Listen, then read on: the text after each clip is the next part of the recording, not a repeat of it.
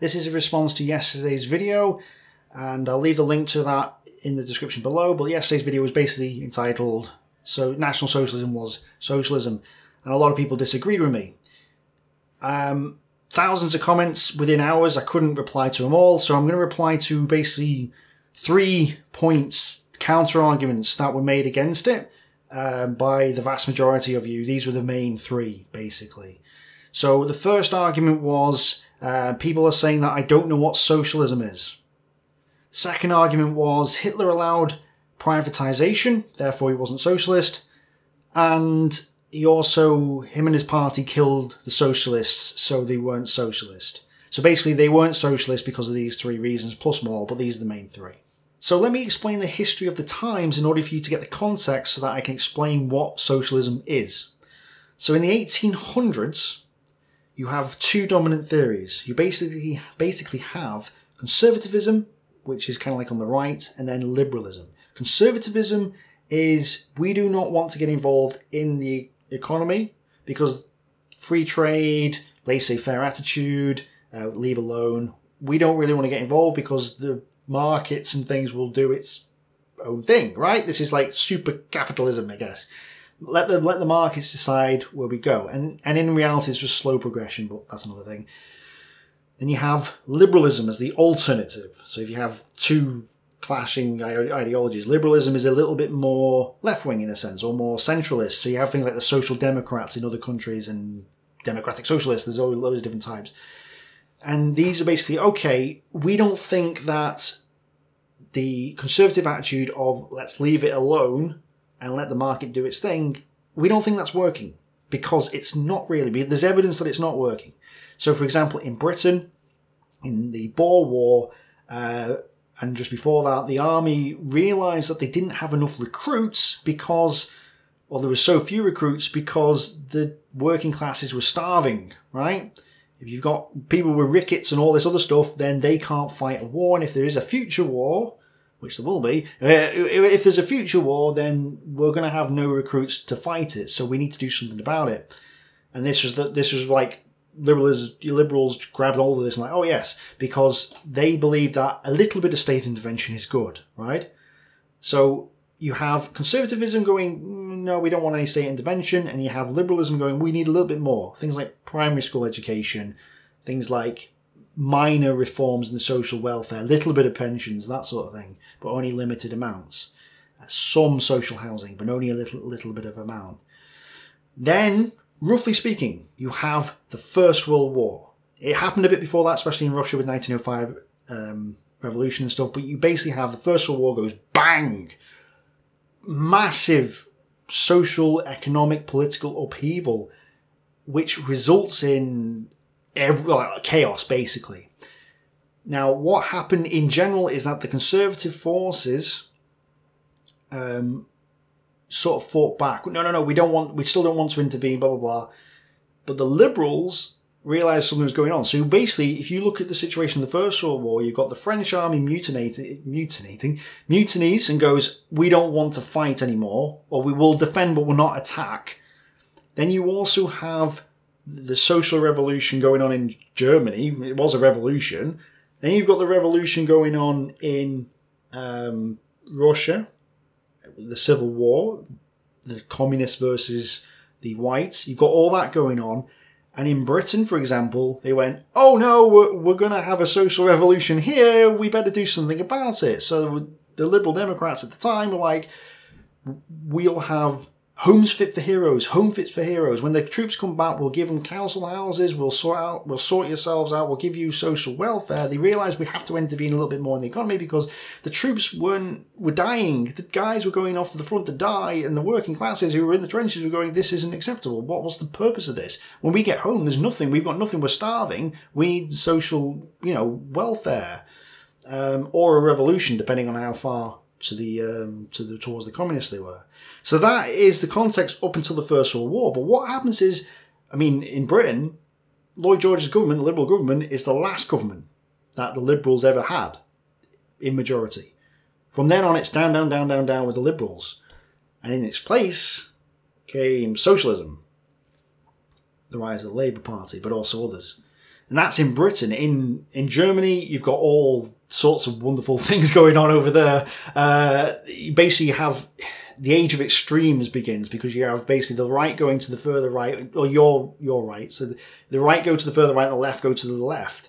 And you have this age of extremes, as Osborne was saying, right? The age of extremes, 1940 to 1991. I don't necessarily agree with that. I think it's a bit further on either side. I still think we're in an age of extreme now, but you get the point. So after the First World War, this chaos is, this age of extremes is happening, but you've got the rise of the left, the rise of the socialists. And what they're saying is that the old order of the liberals and the conservatives isn't working. We've got plenty of evidence to say this isn't working. So what we're going to do is actually intervene in the economy. We have to intervene. We have to have state intervention. Now, the communists were going, Marxists, they were saying, well, we need to seize the means of production. We need to take over the entire economy and have it run by the state, which is the people, the working classes, blah, blah, blah. So this is real state intervention. And people were saying in the comments, that's not what it is. Yeah. So it is. It really is. It is. If you look at the context of the time, this is the antithesis. It's like, that was what it was, and that didn't work. Therefore, this works. We need state intervention. And that's what it is. That is what it is. And people are saying, well, yeah, but it's state intervention that therefore makes you socialist. Well, it might do. Think about it. Think about it. It actually is.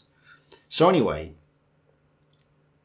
the socialists are coming into power, or they're gaining power, or they are in power in some sense of the word.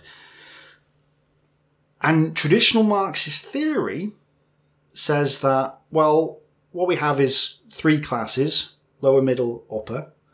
And being basic, but we'll get rid of the top two and we'll have a communist utopia society with the lower classes ruling everything. Right? They seize the means of production, they are ruling the world, and blah, blah, blah. That's their theory in general. So there is seizure of the means of production and all that going on. That is part of the doctrine. But Hitler looks at this and goes, no, wait a second. He looks at this and says, actually, the class struggle going on is not as a result of market forces, and this isn't on itself. He actually says this isn't right. He looks at this and goes, no, it's not. The classes exist, but that's not the reason why they are like the way they are. The reason is because of the Jews. These classes only exist because of the Jews. So what Hitler says is, we will get rid of the Jews, right, from our society. The Jews are making the upper classes do what they do, and the middle class do what they do, and the workers are dumb because they are being led by the Jews, right, in Hitler's mind. So we will take the Jews out of society, and therefore these classes no longer exist in the way that they do now. This becomes the problems of the class warfare go away, and what we are left with, yes, we still have classes, but they are all one class. They are all not a class, they're a race. So let me explain it again. You've got three classes of class warfare. We're going to get rid of the Jews, the racial problem. This leaves one race, one people, one class. Right? There's still classes within it, but it's a socialism, not communism. Right? We're going to seize the means of production. The Aryan race of Germans is going to seize the means of production by taking the Jews out of the equation, and we're going to live in a socialist utopia. That is socialism. People are saying, no, there's a difference between communism and socialism. People are mixing the two up. No, communism is the seizure means of all production, and Hitler didn't privatize the industries. He didn't need to. If you believe that the Jews are what creates class warfare, right? If you believe that the Jews are what create class warfare, and you get rid of the Jews, there is no class warfare. Yes, there are classes, but there's no warfare going on because you've removed the bad element of it. Yeah, you've removed the kulak. You've removed the upper and middle classes and so on. You remove that, and you have now formed not a classless society, but a raceless society in a sense. It's still the same sort of thing. They are interlinked. So you have you have a society that's made up of classes, but the overarching racial issue is the problem that caused the classes to be like they are in the first place. And now what you have is things like the Hitler Youth, and the brown shirts and so on. But the Hitler Youth is saying, well, you know, because this isn't just like a Boy Scout brigade. This is, the Hitler Youth is like, no, you maybe start at the bottom, but you can rise to the top because this is socialism. That's what they're saying. And they're saying if you get rid of the bad elements, like the Jews, then these social classes are no longer a problem. You're all equal Aryans. It is socialism. It is absolutely socialism. Now, people will say, this isn't Marxist socialism. Well, neither was Leninism, and neither was Stalinism, and neither was Trotskyism. None of these were Marxists. You know, they are Marxist in theory, but Marxist theory is not Marxist practice. This is all a branch of Marxism, and National Socialism is part of that branch. They are linked. The same way that Leninism is Marxism is the same way that National Socialism is Marxism. It's the same way Trotskyism is Marxism. Same way Maoism is Marxism. They are all branches of the tree. If you imagine the root being Marx is Das Kapital, right? And then above that are the branches of the tree. Well, National Socialism is part of that tree. It is the same thing. But it's linked, you know, it's all part of the same tree, but that doesn't necessarily mean they're all equal, right? Marxist-Leninism is different to Stalinism, which is different to Trotskyism, which is different to the Labour Party in Britain, which is different to the social parties all over Europe, and different again to National Socialism, but it is still a socialism. It is absolutely a socialism. And then if you think about it this way, people are saying, yes, but, you know, this is the second point people brought up, but Hitler allowed privatization. Yes, he's not communist. There's a difference between socialism and then communism. So capitalism's here, communism's here, in between is socialism, roughly speaking. So you have, but it's not like there's a box of communism, right? This is exactly what communism is, and there's no variation at all. No, there is a variation. There is absolutely a variation. What Marx said in Das Kapital is not what Lenin himself said, or what Stalin said, or what, you know, any of these people said, because basically, as Richard Evans points out in one of his books, there is such vagueness in this that it allowed these branches to happen. It's kind of like, in a sense, Judaism or Christianity or Muslimism. They're all part of the same religion, they're just different branches. So let's go back to the political spectrum for just 2 seconds. So capitalism is there, socialism, and then communism. So if socialism is the seizure of all means of production, which some of you are arguing, then what's communism? What's the difference? There isn't any.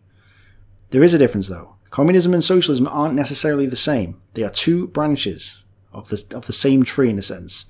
Communism is the seizure of all means of production in this communist, lovely utopia and whatever else. That is what communism is. Socialism is a halfway house between capitalism and communism, in a broad sense of the word, and it is itself a spectrum.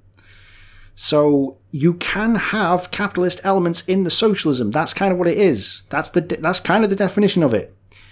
You might have private property. Maybe you've nationalised the industries and the railways and got an NHS, right? Great. That means you are socialist, but it doesn't mean that you've gotten rid of private property. Doesn't mean that there is all railways are nationalised necessarily. You could have 90% nationalisation, but not actually full nationalisation. You can claim to be communist, but still have a new economic policy, the NEP, as Lenin did, right? So, yeah, socialism is the halfway house between the two. And some of you say, well, the Wikipedia says, or Google said, like some guy was going, well, I gave a dictionary definition. Don't know where he got the definition from. Maybe even Marx himself. Well, it doesn't matter what Marx says.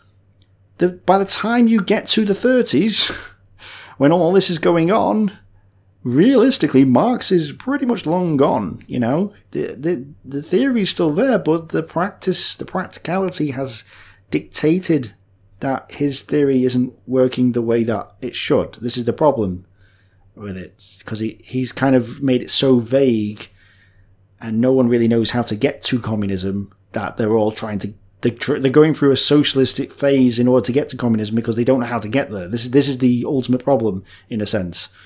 So, yeah, to say that, well, Hitler didn't take out the industrialists, as he said I said it in the video, Strasser says, in 1930, we're socializing the people. Therefore, he has no reason to nationalize the industries, because the industries are working for him. If they worked against him, I guarantee he would have nationalized them. But he didn't need to, because the people, remember, the people are his working class in a sense. They are working for him. So he has no reason, absolutely no reason to fight against it.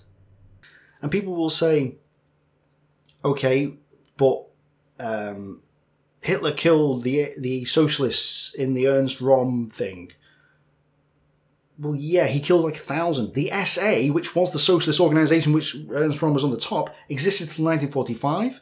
This putsch, or whatever you want to call it, happened in like the mid-30s. Well, in the late 30s, Kristallnacht happened, and it was the SA that performed it. The SA, the socialists, went in, smashed up Jewish shops and synagogues, businesses. They didn't target their houses. They didn't do that. They smashed up the shops because it was a socialistic kind of, not revolution, but kind of a revolution going on.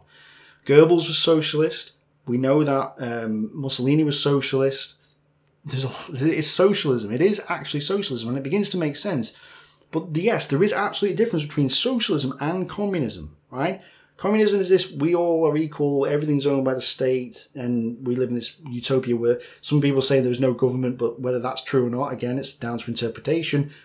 You've got this stateless communist utopia, alright, fair enough.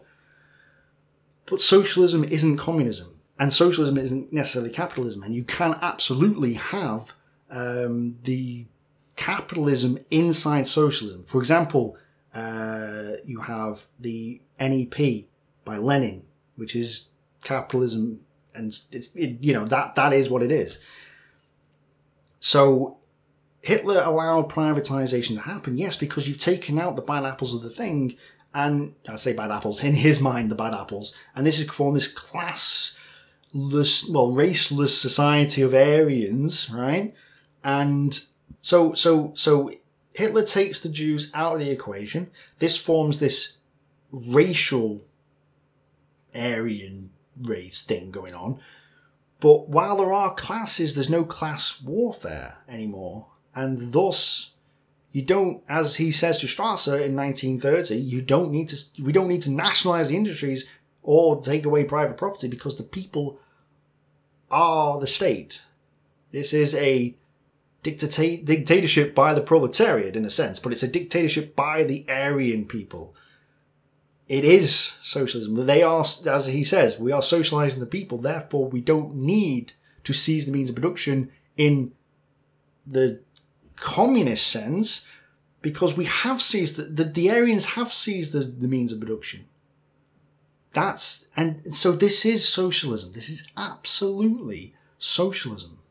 So what happens if we ask an actual Nazi, a neo-Nazi? Well, I actually did that the other day. So the other day, before the video that was published yesterday, before it came out, I actually asked a Nazi on the channel, the Christoph 1. He was going on about the Jews. Now, at this point, I was assuming, you can see my comment, I was assuming that Nazis like him did not realise that their own political ideology was socialist. So I actually say National Socialists are trying to distort history by claiming their political ideology isn't communist, or Marxist really, I should have said. They're claiming that they're on the right of politics when the reality is they are socialist and therefore on the left. In fact, this is exactly what Hitler said in Mein Kampf. They are socialist but not Marxist socialist.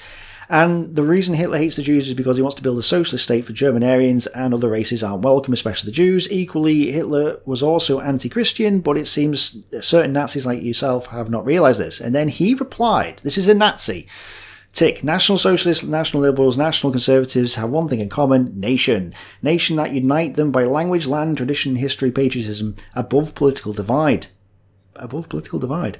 Nation stands high and mature. Tribalism being its Aryan, German, or Judaic Israel, poor language here, always asserts its unique role in the world. Chosen people are racist people.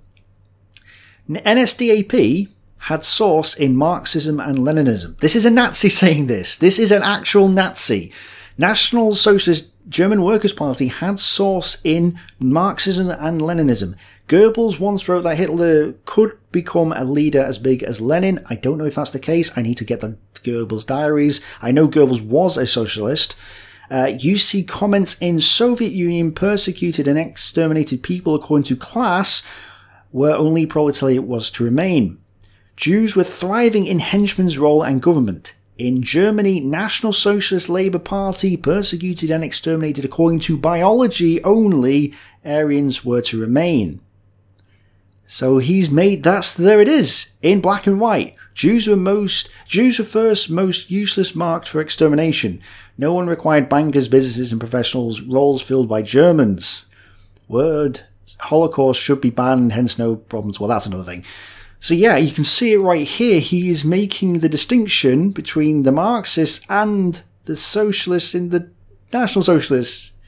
He's saying that it has its source in Marxism and Leninism. This is an actual Nazi. Before my video came out, this is an actual Nazi saying this, right? And you can see it. I mean, regardless of what the Marxists want to say, oh, they're not socialists, right? You can say that, but as this Nazi has said, NSDAP had source in Marxism and Leninism. And you see communists exterminating people based on class, whereas the Germans, basically, in the Nazi party, persecuting and exterminating people based on biology, but it is still socialism. But the point of this channel is not to blow smoke, and is not to kind of go, the German generals are right, and Hitler was a madman, and everything you thought about the war was correct, and there's no reinterpretation. I'm just going to tell you what you want to hear. That's not the purpose of this channel. That is absolutely not. So all these people who are jumping ship, I say all these people, it's like 200 of you, all these people who are jumping ship going, this is the worst thing I've ever heard, you're wrong, I'm going to jump ship now, unsubscribe, right? Bear in mind, half of these channels are actually fake, because I've actually seen this now. There is actually people posting multiple accounts, and I've seen it for myself, so I know it is happening. It's like, oh yeah, you know, I'm not saying everybody who jumped ship wasn't this. I'm saying that there's a good portion of them who were just like, I'll delete some of my own accounts, but not all of them. But anyway, the point of the matter is that, oh, you've been challenged. I've heard something that I don't want to hear. La la la, I'm going to say you're wrong and unsubscribe. That's the wrong thing to do. Do you want to know why? Because that's not the purpose of this channel. This channel is not, as I say, to blow smoke and go, yes, you are correct all the time. Yay. No, it's not to do that. It doesn't matter who you are, what part of the political spectrum, what part of the economic spectrum, what part of the social spectrum, or whatever. It doesn't matter who you are, what you do. The purpose of this channel is to challenge you, is to make you think, to rethink, and rethink again. Hold on a second, what about this? How about this? Is that really the case? Da da da da. And that's the thing. When I was looking, because well, this is another thing as well. People were saying, oh, I can't wait for your anti-Holocaust documentary. Like, right, the purpose of me reading through Mein Kampf in the first place was to find information on the origins of the Holocaust. I am doing a Holocaust documentary, right, at some point. I don't know when, but I thought I'll begin now. People are like upset. Oh, you need to get better sources. How can I get better sources? Have you actually read this? Have you actually, because a lot of people are saying, yeah, I read it, and I see exactly what you're saying. There's a lot of people, most people yesterday said, I actually agree with you, Tick. And I am actually ashamed. I'm actually ashamed because I only went through this last week and a half and realised that this was the case. Before then, I thought that he was right-wing, the end. And now I know different. I've seen it. And now that I've seen it, I can't unsee it because it's like, oh yes, how did I not figure this out before? I cannot believe that I did not figure this out before. It's unreal. Absolutely unreal. The Hitler Youth, to the Labour Front, to the KDF and not the the other one and whatever, everything. It's like, oh, that makes sense. He doesn't like Prussian officers, but he doesn't mind people like Model. Oh, why is that? Oh, it's because he's socialist. He's thinking of the class lines. He's definitely influenced by it. His policy in Russia now makes sense. His policy against the Jews makes sense. This reinforces the Holocaust because it's his social policy and he was a socialist. It reinforces it. It says, his talking about we want to create an Aryan utopia is him saying we want to get rid of the Jews. Right? It's saying that. It's not going, we need to exterminate them. It not necessarily means that, but it means we need to get rid of the Jews in order to make this socialist society of Aryans, right? That's what he is saying. So this reinforces that. So those people, like 3 of you who went, oh, you're going against the Holocaust, this reinforces it.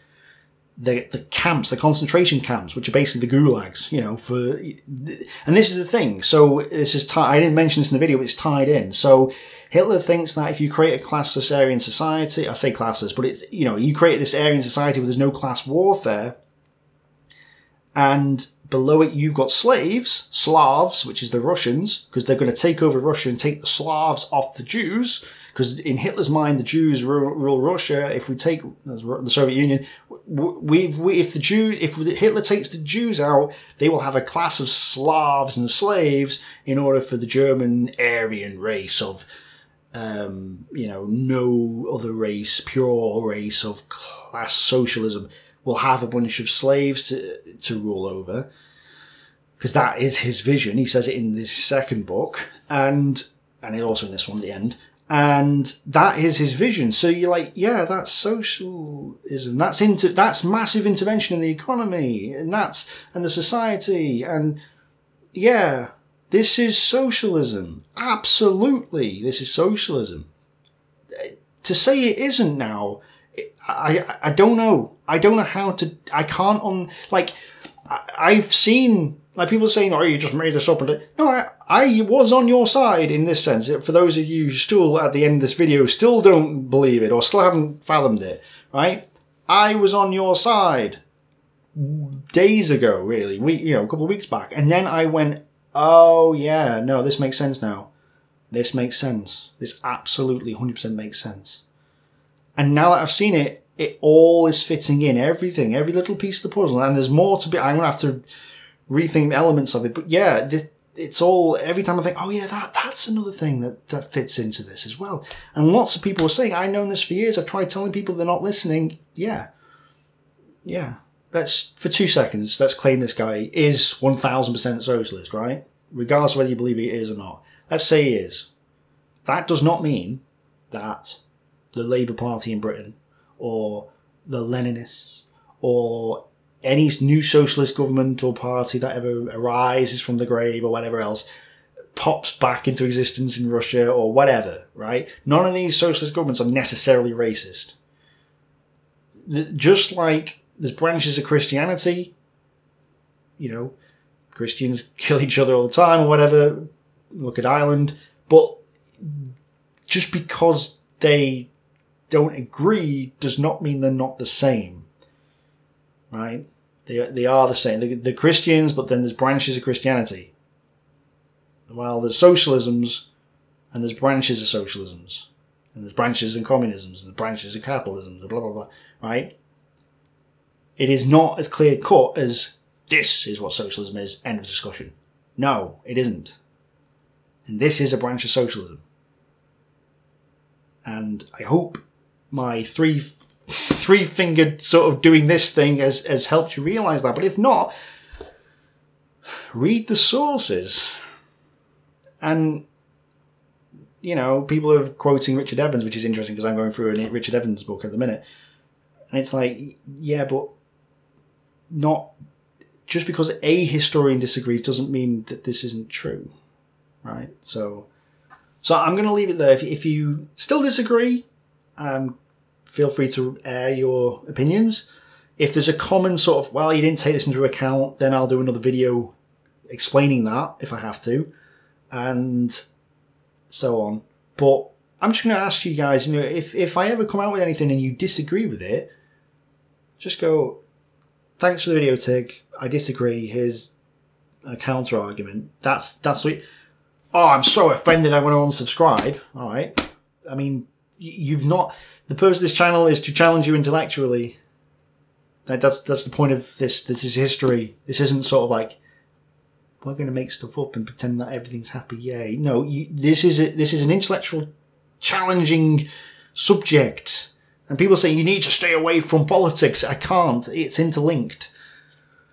So, yeah. But anyway, I'm going to leave it there. And as I say, let me know if there's anything you want me to come cover again. I will cover again. It's fine. I can make another video. No problem. So, I'm going to leave it there. Thanks for watching. Thanks for subscribing or unsubscribing, depending.